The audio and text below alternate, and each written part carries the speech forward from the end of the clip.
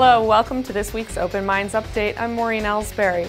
Designs for a telescope that will search for extraterrestrial life have been approved. Researchers from Oxford and Durham universities designed the European Extremely Large Telescope, the E-ELT, which will reportedly be the largest instrument of its kind ever built.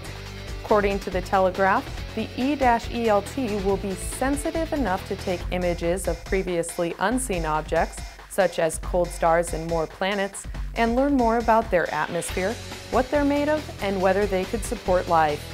The E-ELT would operate under the European Southern Observatory, or ESO, at a site in Chile.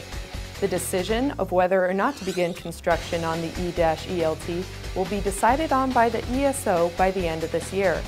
If approval is given to construct the E-ELT, it will be tens of times more sensitive than any other visible light sensing telescope on Earth. The White House launched a new section on their website called We the People that allows citizens to post petitions about matters they want the White House to address. If a petition reaches a certain number of signatures within a given period of time, the White House says they will review the issue and make an official response.